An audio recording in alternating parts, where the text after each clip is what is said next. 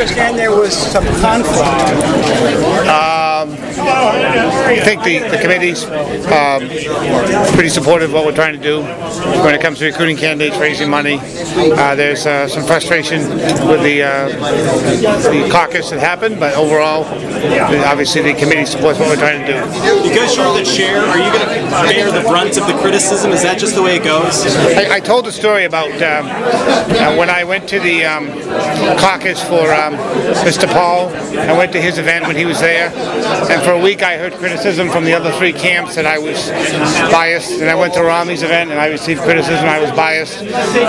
When you're chairman, you try to stay neutral. I did, and obviously you can't make everybody happy, but I think overall the committee is pretty supportive of what we're trying to do. Was it nice if there was a unanimous vote to show confidence in you going forward? Well, I think what concerns me is does the legislature and the people who are active in politics support what we're trying to do, and I think they do. Whether it's a committee or whether it's the members of the House and Senate, they understand that we're working together as a team to try to change Maine and keep it in the column where we got folks working for regular people. I mean, Maine, people that drive a truck and work in factories, school teachers and plumbers, they understand the Republicans represent their views.